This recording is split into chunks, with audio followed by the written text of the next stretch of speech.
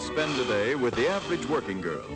Maisie is due at the office at 8:30. She has the alarm set for 8:25. That gives her exactly 5 minutes to take a shower, get dressed, fix her hair, have her breakfast, take a bus, and arrive at the office.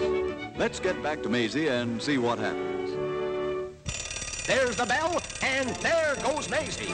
It's a fast break, and Maisie leads a field around the far turn. She reaches the bathroom and overtakes the shower by 2 lengths. It's Maisie by 1 as she passes the clubhouse turn. In a steady drive, saves ground and brushes her teeth. Heading down the back stretch, staying close to the rail, Maisie slips into a slip, and now she heads down the back stretch of her neck and ties her hair into a careful knot.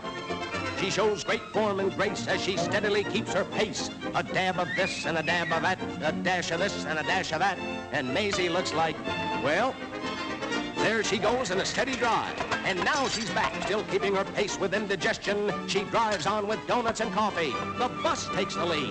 It's pulling away, and Maisie falls back by 6 lengths as she passes the 3/4 pole. As the bus comes thundering down the backstretch, Maisie goes to the whip. It's Maisie by 2, it's Maisie by 1, by a neck, a nose, and she makes it. And now Maisie takes the lead again. Heading down the home stretch, she steadily increases her stride as she enters the elevator. 6, 12, 17 lengths in the lead, and now she's losing ground. Keep going, Maisie. Don't give up. It's going to be a driving finish. It's 1 minute to 8:30, and here comes Maisie. Well, that was a close finish. And now Maisie is getting ready for a hard day's work. As Maisie toils away, the hours pass very slowly. It's now 12 o'clock. And Maisie stops at the corner drugstore to have her lunch. After lunch, we see Maisie back at the office, continuing her daily struggle until 5:30. It's 5:30, Maisie. And now the scene changes to a millinery shop on 5th Avenue. Here we find Maisie trying on some new hats. How about this one? No, that won't do. Too big. Chapeau a la mode? Something from Paris, very becoming. The peekaboo model. You don't care for it? The droopy ear model. Princess Eugenie's convertible snood. How about a night in Venice? Moonlight Sonata. Sea biscuit model. The Venetian Garden. Right turn model. Or perhaps a left turn. Sports model. This one or this? Here's one. The snug chin by Olive Jerk. Perhaps this. Very becoming. No? Care for this? How about the jackpot? How about that one? Oh, that one is made to order. Hat designing department? Call for model 36. Call for model 36. Call for model 36.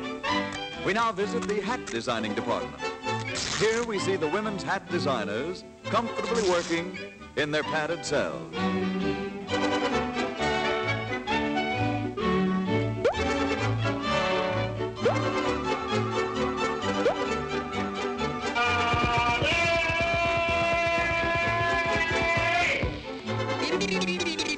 Call for model 36. Call for model 36.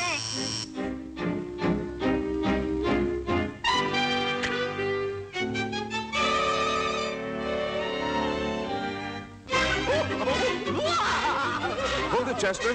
Hold it. Let go of me. Let go of me. I have a little job for you, Chester.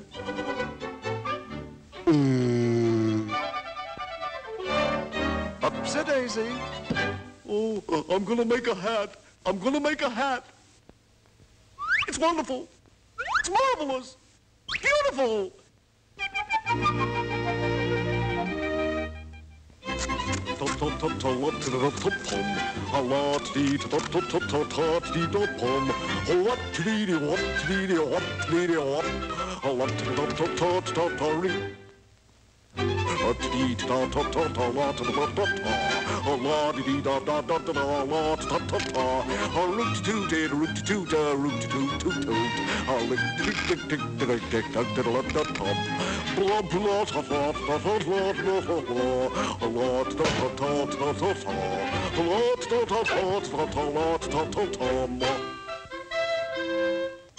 Oh, Hat, Hat. Oh, I love them. Oh, poor Hat, poor Hat.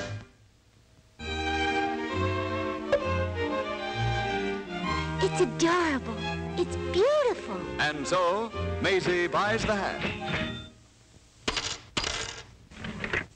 Here we see Maisie promenading on the boulevard, proudly wearing her new bonnet. Hats, hats, hats. Hats to the right of us, hats to the left of us. Let's pause a moment and pay tribute to those unsung heroes, those forgotten men, our hat designers. These geniuses of the headgear were once happy, carefree, normal men, even as you and I. They've sacrificed their lives for the things and stuff the fair sex put on top of their heads. They've given everything, their homes, their families, their futures, their lives. For what? For this, a woman's hat.